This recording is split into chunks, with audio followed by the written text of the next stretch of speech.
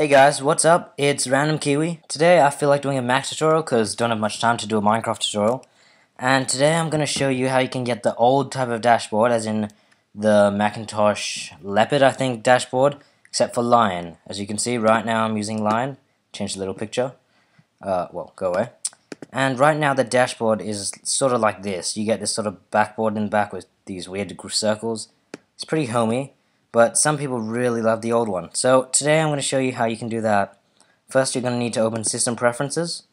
Then you're going to go to Mission Control. And it's actually very simple. You untick Show Dashboard as a space. And now it's pretty much like that. So when you push the Dashboard button, or F4, then you get this happening. And you'll see the old one no longer exists.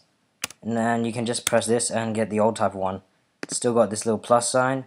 And one of the coolest things about it is when you put stuff in, you get that awesome water transition effect. Okay guys, this has been another Random Kiwi tutorial, Random Kiwi Mac tutorial. So yeah, if you want more videos or more tutorials, subscribe.